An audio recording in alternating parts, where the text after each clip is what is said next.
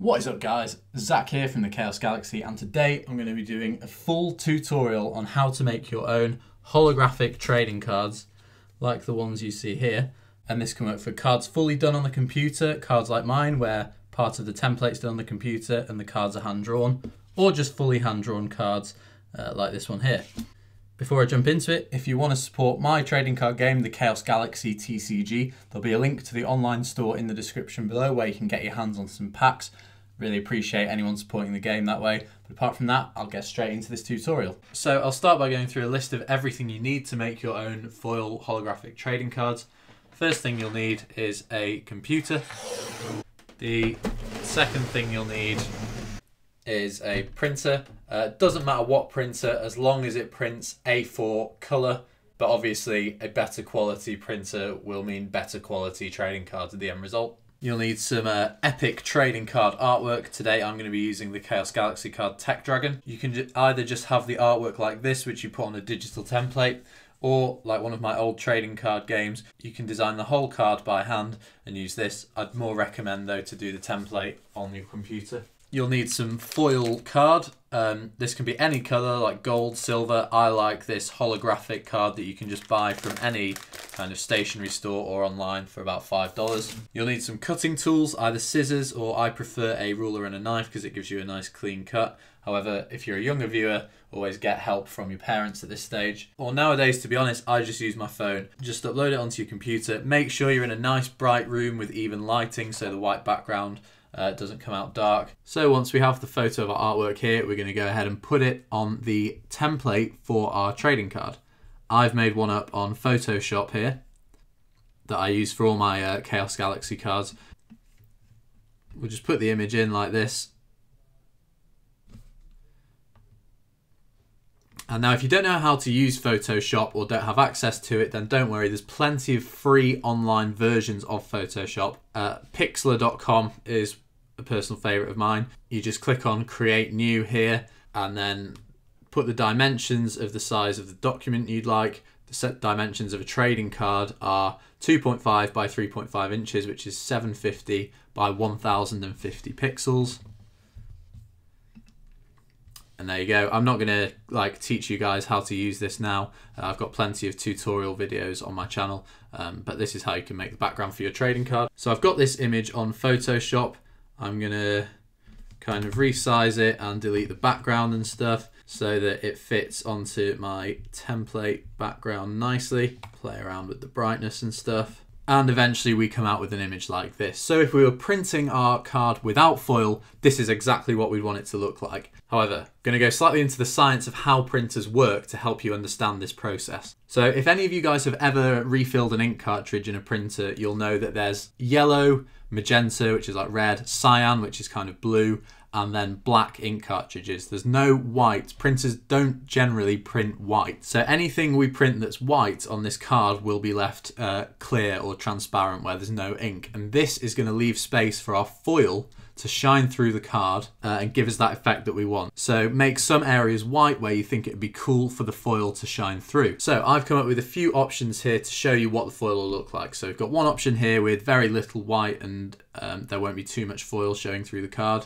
Got one option with a bit of white that will hopefully make the artwork pop out with a shiny background, and then an option with loads of foil that's going to be showing through for an extra shiny card. And when I print these out at the end, if you want to go to the end of the video to kind of see the effects that these three different cards have to figure out how much foil you want on your card, then go ahead and do that. And also, because we're printing on an A4 sheet of paper, A4 sheets generally have the space to fit 9 trading cards on. So you've got lots of room for error and you can test out loads of different ways of doing your foil. You've got like 9 different opportunities to do well. So once you've got your card templates, you're going to want to save them out to JPEGs, or PNG files are fine as well, like these files I have here. And then you're going to want to go ahead and put them into a Microsoft Word document or Pages. Sorry, I'm using Pages because I have a Mac. We'll just drag and drop the images in and then resize them so that they are that 2.5 by 3.5 inch trading card size.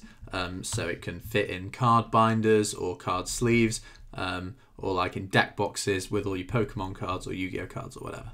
So this is the sheet we're going to be printing. I'm going to go ahead and fill this up with lots of other trading cards so I don't waste all this paper here and the expensive acetate that we'll be printing them on. Okay, so before we get printing, you need to be very careful with this acetate. This is what we're going to be printing the card on, which is a see-through film, and then we'll be sticking that see-through film over our holographic cards so the holographic bit shines through our transparent image. But you need to be very careful with this stuff because loading it into your printer, always read the instructions. Now the pack I've got comes with this guideline here, so follow your guideline that comes in your pack as it might be different to mine. But you can really only print on this stuff on one side. So if I take the sheet here, so it's telling me to print on the side facing you when the rounded corner is on the left. So that's the rounded corner. So we need to put it into our printer this way up. So I'm going to load the acetate into my printer. Try and make sure not to get your fingerprints on it because it'll kind of, you know, like touching a photograph, it might smudge things. Also got to remove this bit of film here, which I need 2 hands for. Because obviously we don't want this on our trading cards. So I've filled out my A4 Word document with trading cards that we're going to print onto the acetate. I've got some of my other favourite Chaos Galaxy cards and I've removed bits so that hopefully the foils shine through and I can find the coolest effect. But we're going to go File, Print. It says, so printing page 1 or 2, there's this blank sheet here. So we're just going to print page 1 because we don't want to waste acetate on nothing. And then you can change the preset, so like you do fine printing rather than just draft printing, and this will make your paper better, but obviously every print is different, so I won't go into detail on this. And then we're just going to press print. Acetate's going in. And now don't be disappointed if you can see it coming out the printer and it doesn't look very clear. Obviously you can make out the tech dragons here, but they don't look very bright at all, but that's fine because the foil shining through this acetate will make them look amazing. So as you can see here, I'll put a white background on, but all the areas we left white on the screen do not show up on the printed card. So even if you've drawn your own homemade trading card on white paper, the white paper bits won't show up. The next stage is sticking our printed cards onto the foil sheet. Now, I've got a glue stick here, however, I think double-sided tape would be better for this. And what you want to do, you have to be quite precise with your glue stick because you only want to stick down bits of card that have ink on them. So if we take one of our Tech Dragon cards here and we rub glue all over the bits without printed ink on, you're just going to see kind of smudged glue around the back of the card. So this is why I do a lot of kind of grey borders on my cards. So this is where I'm going to rub the glue, and I'd recommend you guys do the same. Also, obviously, make sure you glue the right side. Obviously you can see the images on both sides, but make sure to not glue the side that's the right way around.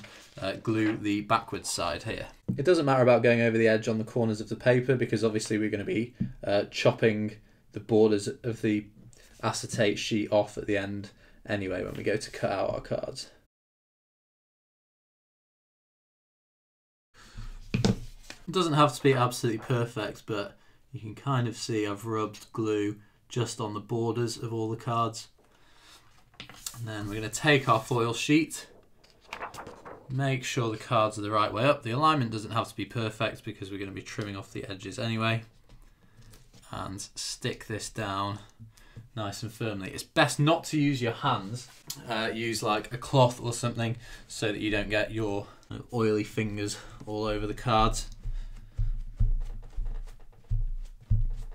But once you've stuck it down nice and firm, fortunately there's a few small areas where, like down here, where glue has snuck onto the border of the card for me. But that is kind of okay. But the next step is to cut these cards out and then we're done.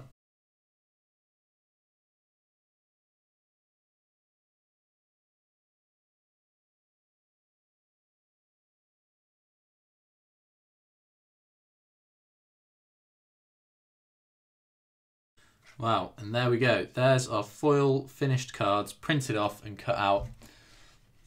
I actually don't think the Tech Dragons came out as nice as like the Chaos Beasts that I did, for example, from the Chaos Galaxy. They look awesome. And actually, the hand-drawn card, I think, came out really well too. Super Flooper here from my old game Elementals. Looks very nice there. And we've got a Pelfam and an Omnius, also looking very cool in the foil. Because these are handmade as well and held together with glue, I always think it's nice to give them sleeves as well. If you use the dimensions that I talked about in the video, these should fit into standard sized trading card sleeves. Cool, so there we go, all sleeved up. You can draw your own designs on the back. Alternatively, you can print your designs on the back of the holographic card. However, from my experience, printers don't tend to work very well with this shiny holographic foil. Also, it might be quite difficult because you can't see through the sheet to align like the front of your design with the back of your design, and cutting it out might kind of lead to alignment issues. But that depends on your printer at home, so that's why I've not included this in the video. But there we have it. We have the not very foiled version of Tech Dragon. Well, it's still really shiny, but not so much white here. As you can see, obviously the foil does shine through the blue and grey template as well. We then have the medium foil version with the stars all shiny as well, and then the maximum foil version here.